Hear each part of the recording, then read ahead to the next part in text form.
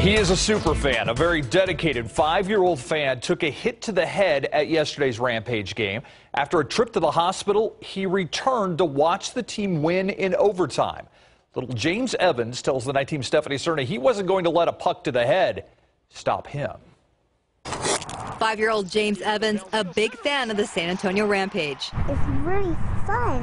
I just like it so much. On Easter Sunday, while James was getting fist bumps from the players on the floor, like he would normally do before a game, a puck flew out and hit him. Then it came from the other side and hit him in the head. And he didn't even know it. I didn't see it.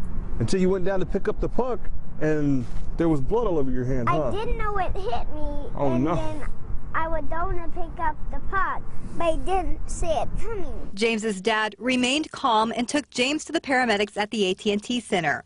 While James was still in good spirits, he needed staples, so his parents took him to Krista Santa Rosa. What, right here? He told the doctor to hurry up with staples so he could go back.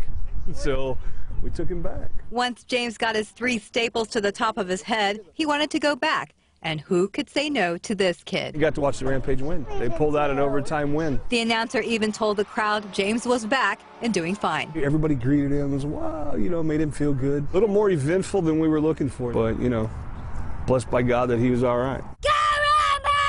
James has been a season ticket holder since he was 2 years old, and he says he's looking forward to the next game next week on Wednesday. Stephanie Cerna, KSAT 12 News. Hockey players are tough, and so are their fans. A spokesperson for the Rampage tells us tonight their priority is to provide a safe and enjoyable experience at the AT&T Center, saying, quote, "We are inspired by James' passion and support for the Rampage, and we are glad he's doing okay and was able to return to the game to cheer his team on to a win," end quote.